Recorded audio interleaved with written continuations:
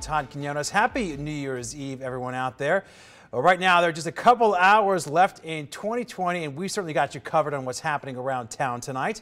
We have live team coverage right now for the big changes at Fremont Street to the only major fireworks show at the plaza. But first, anchor Ross DeMattei now starts us off with some road closures happening on the strip. They're taking effect pretty soon here, Ross. That's exactly right, Todd. Good afternoon to you and Happy New Year's Eve. If you've ever been down to the Las Vegas Strip, you know that this is one of the best days of the entire year, and that's partly because of these road closures. Normally, they close the road all the way from Russell all the way to Sahara. That's the majority of the Strip, and it's one of the rare times when folks can freely walk around on the Las Vegas Strip, but that is going to change this year because of the pandemic. Let's go through some of these changes because we're already seeing some of these road barriers out here at Spring Mountain. So basically, Metro, starting at 7:30 p.m. tonight, is going to be closing the Las Vegas Strip to vehicles from Spring Mountain all the way to Russell, which is where Mandalay Bay is. It's really the southern half of the Las Vegas Strip. Now, you may be asking, why aren't they closing the entire Strip? That's because Metro tells us that they're expecting fewer people to be coming down here. That doesn't mean they're not preparing for more. They just feel that this is the safest way to protect the folks who do come out here. Now, again, they're urging people not to come out. The governor, we've heard him saying, stay at home and celebrate safely if at all possible. We're going to be keeping an eye on to see if people are wearing masks, how many people show up here tonight. But again, those road closures are going to be in place from Spring Mountain all the way to Mandalay Bay starting at 7:30, and that is going to be in place at 8 p.m. So don't try and drive on the south end of the Strip after 8 p.m. We're live on the Las Vegas Strip. Ross DeMattei, 13 Action News. And Ross, there's some big changes here on Fremont Street. We were expecting, at least at 11 p.m. last night, around 14,000 people, but that plan scrapped just hours ago after consulting with health and state leaders here because they were saying it's just too dangerous. Take a live look right now at the iconic canopy here on Fremont Street. And tonight it will be closed at 6 p.m., restricting people to just hotel guests with wristbands. You can see that pillar right there. So this is a big change. Let's take a look at some video here. The Fremont Street Experience says the changes came after consulting with health officials.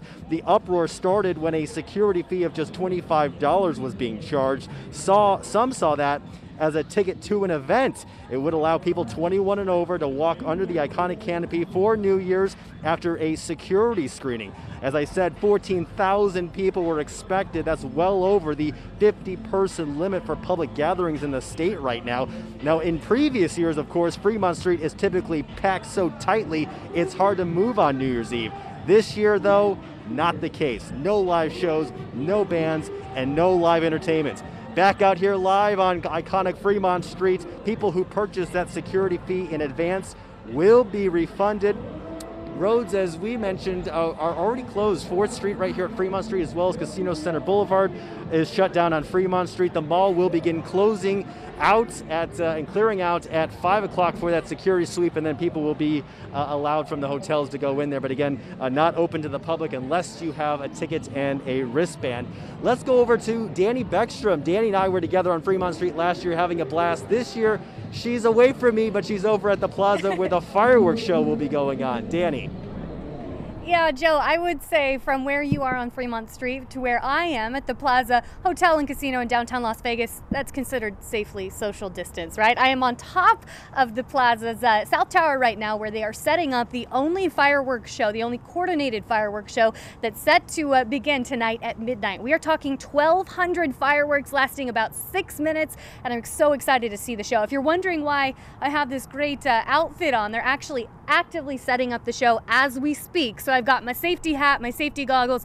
We can't be too cautious in 2020, right? You never know what could happen for the final hours. If you have any plans for tonight, want to get you a quick check of the New Year's Eve forecast. Right now, it's a little chilly. I think the big difference maker is the breeze. It's already started to pick up, and we do expect windy conditions as we approach midnight tonight. Right now, 51 degrees in Las Vegas. We're running a little colder than this time yesterday, but it's that steady wind out of the north, 10 to 15 miles per hour, that's that's really making it start to feel chilly. As we approach sunset tonight, temperatures are going to dip into the 40s. Of course, right now it's just 50 degrees, so it's feeling quite chilly. We do expect 40s approaching midnight tonight with wind chill in the 30s, thanks to that steady breeze with gusts up to 20-25 miles per hour. The sky is expected to clear out though, so although it looks pretty moody over the Las Vegas Valley right now, the cloud cover will clear, so there are no major weather worries for the fireworks plan tonight. Just got to keep those winds in a steady spot. I'll have much more from here at the Plaza Hotel and Casino in downtown Las Vegas coming up in just a bit, but for now I'll toss it back to you, Todd.